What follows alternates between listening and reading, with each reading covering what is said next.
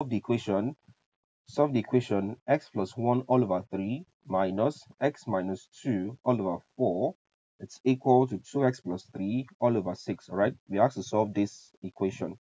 All right, so first things first, I'll copy this down. So I have x plus 1 all over 3 minus x minus 2 all over 4.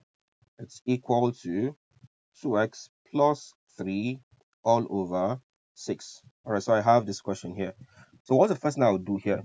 For the functions or for the terms on the left-hand side here, which is this, my first task here will be to take the LCM. All right.